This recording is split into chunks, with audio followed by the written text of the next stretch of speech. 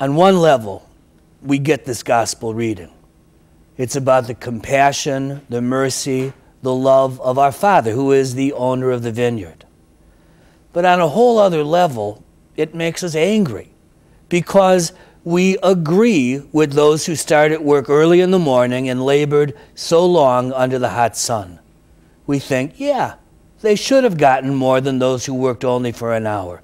It's just, it's right, it makes sense.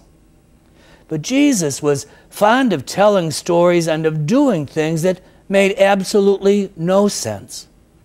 He told us a story about a father who had two sons.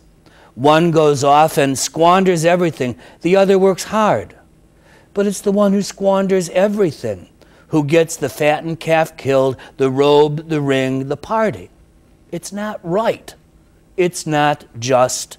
We don't like it. He told a story about a shepherd who had 100 sheep and one went missing. He leaves the 99 and goes off in search of one. It's not just, it's not fair, it's not right, it doesn't make sense.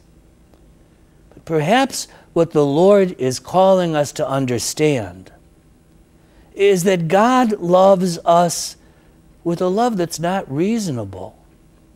God loves us with a love that no one could deserve, no matter if they worked from early in the morning till late at night or worked only 1 hour.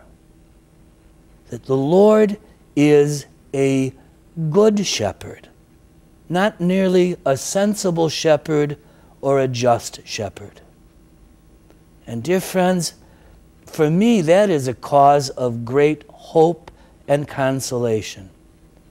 Because when the time comes for my judgment, I would much rather be judged by a good and compassionate and gentle Lord than by one who is just and makes a lot of sense. God love you.